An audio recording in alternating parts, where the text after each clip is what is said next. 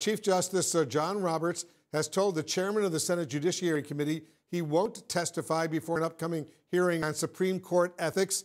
That invitation to testify coming amid growing scrutiny about the ethical conduct of the justices. CNN's Brian Todd is digging into all of this. Brian, tell us more. Right, Wolf. That information on Justice Roberts coming now that we have new information on a case that Harlan Crow, that mega donor, did have, at least a company relating to Crow, did have before the Supreme Court, a case that Justice Clarence Thomas did not recuse himself from. Recently, Supreme Court Justice Clarence Thomas declared in a statement that his dear friend, Republican megadonor Harlan Crow, did not have business before the court. But tonight, CNN has learned that's not true. CNN's Ariane DeVogue reports a company related to Crow did have business before the court in the mid-2000s, and Justice Thomas didn't recuse himself from the case. There really was a direct conflict of interest, and it just makes the whole thing a whole lot worse. Records show that in January 2005, a dispute over a copyrighted architectural drawing appeared before the Supreme Court. One of the disputing parties, a company called Metric Holdings Limited Partnership. While Harlan Crow's name does not appear on a caption of the case, a disclosure statement says the corporate parent of Metric Holdings is Trammell Crow Residential Company.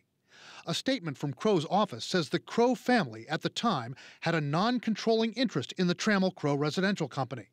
The statement says at the time of the case, Trammell Crow Residential operated completely independently of Crow Holdings, and, quote, neither Harlan Crow nor Crow Holdings had knowledge of or involvement in this case, and Harlan Crow has never discussed this or any other case with the justice. Also, the Supreme Court declined to hear the case at the time.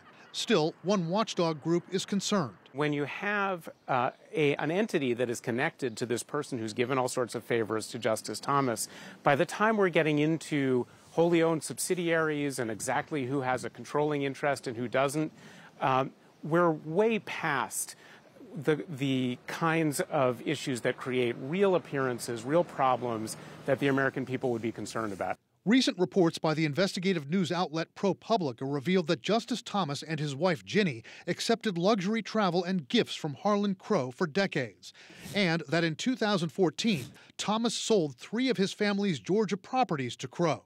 Thomas didn't disclose the real estate deal and most of the travel in filings. Thomas responded that he was advised he didn't have to report the travel, but a source believes he will amend his filings in the real estate deal. Also tonight, word of another potential conflict of interest with this beleaguered court. Politico and CNN report that in 2017, a Colorado property then co-owned by newly sworn-in Justice Neil Gorsuch was sold for nearly $2 million to the CEO of prominent law firm Greenberg Traurig, a firm that's had numerous cases before the court, including at least one where Gorsuch sided with a ruling in favor of the firm's client. Records show Gorsuch disclosed the sale of that property in filings, but the section listing the buyer was left blank. Neither the Supreme Court nor representatives for the firm Greenberg Traurig have responded to CNN's request for comment on this reporting on Justice Gorsuch. The CEO of that firm who bought Gorsuch's property, well, he told Politico he's never argued any cases before Gorsuch. Clarence Thomas, through a Supreme Court spokesperson, declined to comment on CNN's latest reporting on him. And as we've just reported, Chief Justice John Roberts signaling no interest, telling Senator Dick Durbin he will not testify before the Senate. And it doesn't look like he's going to investigate any of this. Wolf? All right, Brian Todd reporting for us. Thank you very, very much.